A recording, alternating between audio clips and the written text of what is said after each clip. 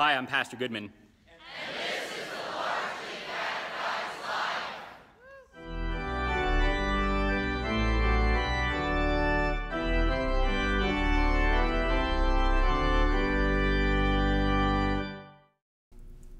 All right, so I actually had another pastor ask me a long time ago why we even bother with having the Lord's Supper at all.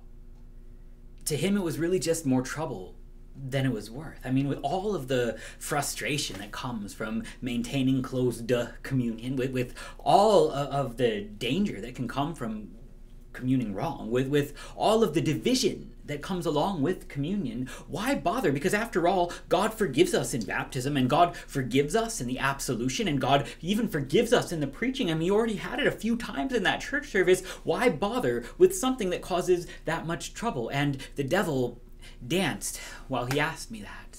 And that's, by the way, the same devil who would always take God's word and try and steer it away from you, steer it into somebody else. Either through self-righteousness, he would point the law away from you, that you could actually come up to your pastor after church and say, boy, somebody sure needed to hear that sermon, and your pastor would look at you and be like, yup.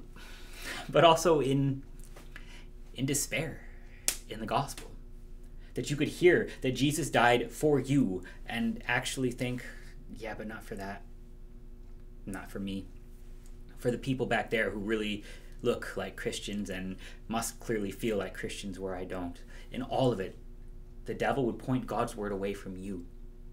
But God actually wants you to receive his gifts in law and in gospel, that the old man would die and the new man would rise. In the Lord's Supper, God would give you this gift in a way that connects it to you, in a way that the devil could never point God's word away from you at all. In the Large Catechism, Luther zeroes in on these words of our Lord, and he would write, "This is my body and blood, given and shed for you for the remission of sins." These are familiar words, for you, not for anybody else. Not for the person you're convinced really needed to hear that sermon, and not just for the people who you think actually deserve God's mercy. For you.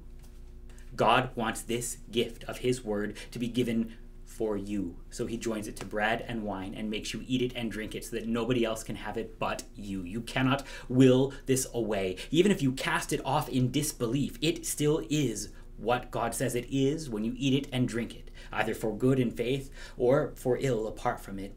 The Lord's Supper is still for you when you eat it and you drink it. It's just God would actually have it be for your good. He doesn't want it to be for your harm. In fact, God doesn't give the Lord's Supper as a burden, but as a gift. Luther would continue, "On this account, it is indeed called a food of souls, which nourishes and strengthens the new man.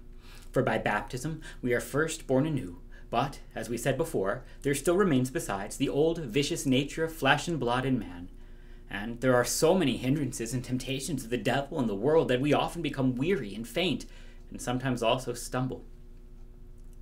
So God gives us his body and blood to eat and drink for the forgiveness of our sins. God gives for you the body and blood of his own Son to eat and drink for the forgiveness of all your sins. And that doesn't actually take away from all of the other means of grace. That doesn't take away from the sermon or the absolution or the baptism. It adds to them. It works with them. The sermon expounds upon that which we eat and drink. Baptism gives new life, but new life has to be fed. Same in the world.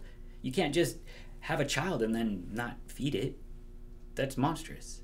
And clearer here than anywhere else. God would give you his body and his blood, where his word has been joined to means that you would eat and drink so that you would know all of these things that God was working from your new life in baptism to your growing in faith and understanding in his word, from your receiving the absolution. He would have this be for nobody else but you that moment. And so he puts it into your mouth and says, take it and eat it and drink it and know your sins are forgiven you.